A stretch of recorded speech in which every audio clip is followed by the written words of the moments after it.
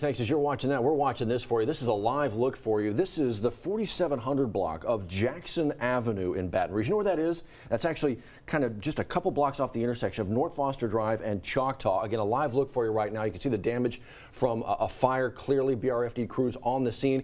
Here is at least the good news here. 3 adults, 2 kids were inside. Everybody got outside. Nobody hurt. But crews are calling this a total loss. Red Cross on the scene right now, doing what they always do, helping those impacted. We'll continue to follow this for you. We have obviously our crew there as well. We'll let you know what they find out about a cause. But again, 5 people inside, out safely. Crews continuing to put out the hot spots.